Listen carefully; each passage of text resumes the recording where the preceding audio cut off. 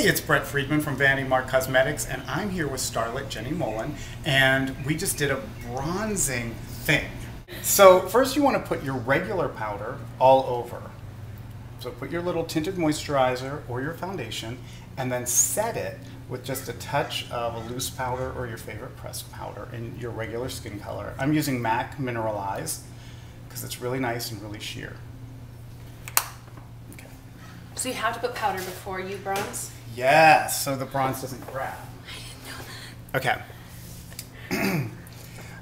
Okay, so I'm going to use Elizabeth Arden bronzer because I just love the color. It has a little bit of pink and doesn't have a lot of shimmer, and that's really important. And the reason why you powder first is so you don't get that grab from this darker powder. And I use a nice fluffy brush. This is a MAC, but any brush that you have that is really fluffy, and you tap off the extra, you just do a little bit, flutter it off, and just start. I always start at the jawline and work my way up. And as you see, the whole face starts to warm up and just look a little more bronzy. Alive. Alive. I don't look dead. Do you have any crazy bronzing stories? Have you ever had? Well, yeah, I'm the worst because I don't put powder on before. I just learned that. And I'll just be like, and it'll just be kind of, you know.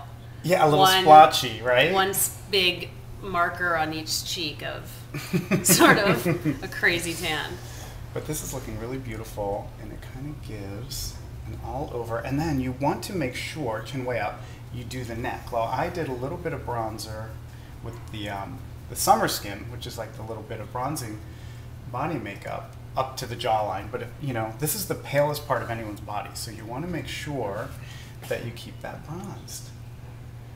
All right, so we tanned up Miss Jenny. Just been at the beach all day, hanging out, sipping cocktails.